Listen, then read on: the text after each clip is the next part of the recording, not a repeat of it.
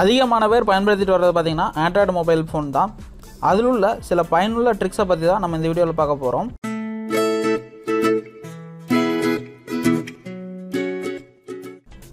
நம்ம ஃபஸ்ட்டு என்ன ட்ரிக் பார்க்க போகிறோம்னா, ஸோ இந்த மாதிரி குரோமில் வந்து எப்படி ஹேண்ட்ரைட் மோடை எனேபிள் பண்ணுறது அப்படிங்கிறத நம்ம பார்க்க போகிறோம். உங்கள் மொபைலில் குரோம் ப்ரௌசர் ஓப்பன் பண்ணிட்டு அதில் google.com போங்க. இதில் செட்டிங்ஸ் அப்படின்னு கிளிக் பண்ணுங்கள். அதுக்கப்புறம் சர்ச் செட்டிங் அப்படிங்கிறது கிளிக் பண்ணுங்கள்.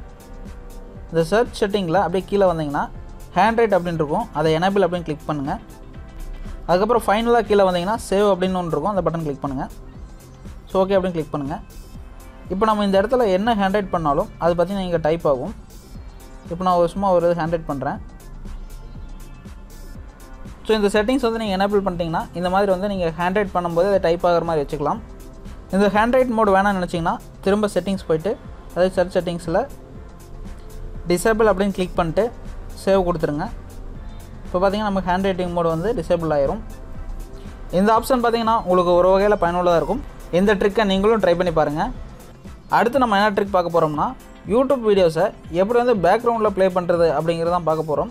இப்போ எக்ஸாம்பிள் வந்து ஒரு தமிழ் சாங் வந்து நம்ம ப்ளே பண்ணுறோம்னா, ப்ளே பண்ணிவிட்டு அந்த அப்ளிகேஷன் நீங்கள் மினிமைஸ் பண்ணிட்டீங்கன்னா ஆனால் யூடியூப் வீடியோ வந்து பேக்ரவுண்டில் ப்ளே ஆகணும் அப்படிங்கிற மாதிரி நம்ம செட் பண்ண முடியும்.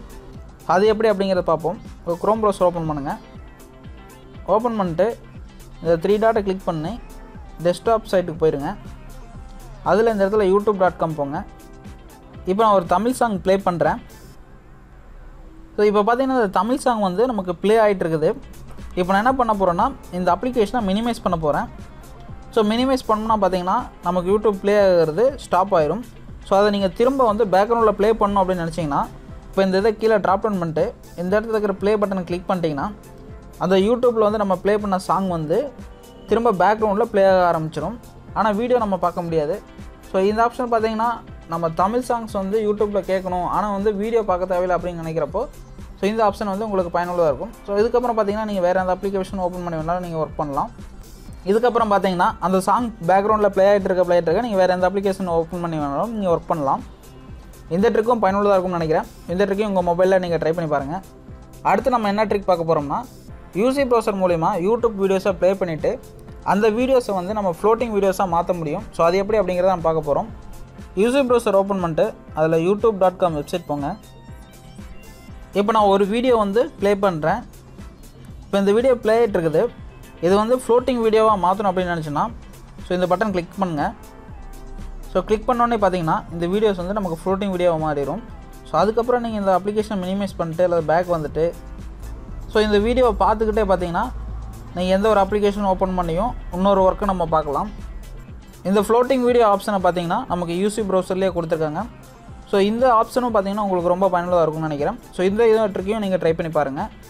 அடுத்ததாக நம்ம வந்து ஒரு சின்ன அப்ளிகேஷன் பற்றி பார்க்க போகிறோம். ஸோ இந்த அப்ளிகேஷனோட நேம் பார்த்தீங்கன்னா ரோலிங் ஐகான்ஸ் அப்படின்னு இருக்கும். இந்த அப்ளிகேஷன் பார்த்தீங்கன்னா ஒரு லான்ச்சர் அப்ளிகேஷன். இந்த அப்ளிகேஷன் எப்படி இருக்கும் அப்படிங்கிறத ஓப்பன் பண்ணி பார்ப்போம். ஸோ ஓப்பன் பண்ணுறேன். ஸோ இந்த மாதிரி நம்ம மொபைல் இருக்கிற ஆப்பில் வந்து நம்ம மொபைல் வந்து எந்த சைடு சாய்க்கிறோமோ அந்த சைடு வந்து போய் இந்த மாதிரி விழுகிற மாதிரி நமக்கு வரும்.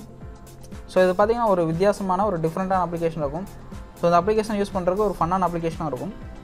நமக்கு என்னென்ன அப்ளிகேஷன் வேணும் அப்படிங்கிறத இந்த ஆப் ஐகான் அப்படிங்கிறத கிளிக் பண்ணி நீங்கள் செலக்ட் பண்ணிக்கலாம். ஸோ உங்கள் மொபைலில் என்னென்ன அப்ளிகேஷன் இன்ஸ்டால் பண்ணி வச்சுருக்கீங்களோ அந்த அப்ளிகேஷன்ஸில் எது வேணுமோ அதை மட்டும் நீங்கள் செலக்ட் பண்ணிக்கலாம். உங்களுக்கு என்னென்ன அப்ளிகேஷன் வேணுமோ அதை நீங்கள் இந்த ஆப் ஐக்கானில் செலக்ட் பண்ணிட்டு இந்த ஸ்டார்ட் பட்டன் கிளிக் பண்ணுங்கள். ஸோ கிளிக் பண்ணிங்கன்னா பார்த்தீங்கன்னா அந்த அப்ளிகேஷன் நம்ம செலக்ட் பண்ண அப்ளிகேஷன் எல்லாமே நமக்கு இங்கே வந்துடும். இது செட்டிங்ஸ் அப்படின்னு கிளிக் பண்ணுங்கள். கிளிக் பண்ணிட்டு இந்த இடத்துல make it S a launcher அப்படின்னு கிளிக் பண்ணுங்கள். ஸோ கிளிக் பண்ணிட்டீங்கன்னா இந்த மாதிரி வந்து உங்கள் மொபைல் இருக்கிற லான்ச்சர் லிஸ்ட் ஆகும். ஸோ இதில் எந்த லான்ச்சர் வேணுமோ செலக்ட் பண்ணிட்டு இது ஆல்வேஸ் இல்லை ஜஸ்ட் ஒன் அப்படின்னு கொடுத்துருங்க. ஸோ அது மாதிரி கொடுத்துட்டிங்கன்னா உங்கள் மொபைலில் வந்து இது டிஃபால்ட்டாக மாறிடும் இந்த லான்ச்சருக்கு. ஸோ இந்த ஃப்ளோட்டிங் லான்ச்சரும் பார்த்தீங்கன்னா ஒரு வித்தியாசமான ஒரு இன்ட்ரெஸ்டிங்கான ஆப்ஷனாக இருக்கும். ஸோ இந்த அப்ளிகேஷனை நீங்கள் ட்ரை பண்ணி பாருங்கள். ஸோ இந்த அப்ளிகேஷனோட லிங்க் பார்த்தீங்கன்னா வீடியோ டிஸ்கிரிப்ஷன் கொடுத்துருப்பேன், டவுன்லோட் பண்ணி இன்ஸ்டால் பண்ணிக்கங்க. இந்த ட்ரிக்ஸ் பற்றின உங்கள் கருத்துக்களை கமெண்ட்ஸில் ஷேர் பண்ணுங்கள். இந்த வீடியோ பிடிச்சிருந்தா ஒரு லைக் பண்ணுங்கள், ஷேர் பண்ணுங்கள் மற்றும் சேனலை சப்ஸ்கிரைப் பண்ணுங்கள்.